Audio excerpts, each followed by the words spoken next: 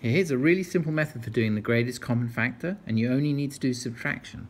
Okay, so say we got two numbers like 280 and 420. We want the greatest common factor. We just draw a line between them, line there. We bring down the smallest number, 280, and then we find the difference between these two numbers, which is 140. And then we keep doing this. So in this case, the smallest number is 140. Bring it down, and then we look at the difference. Again, it's 140. When the two numbers are the same, we're done. The greatest common factor is 140.